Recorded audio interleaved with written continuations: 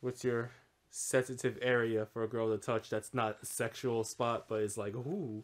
My penis? Not sexual spot, though. But it's still a sensual area that gets you kind of like aroused. I always like the ears. And I always tell girls, like, when I'm fucking, I'm like, would you bite my ear? And they're like, okay. I'm like, now! And they're like, all right. I'm like this.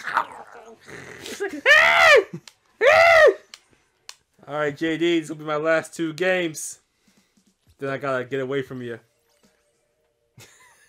I get the pleasure again. Chris, what are you doing? Chris, what are you doing? What are you doing? It's not here. Where do you go? JD!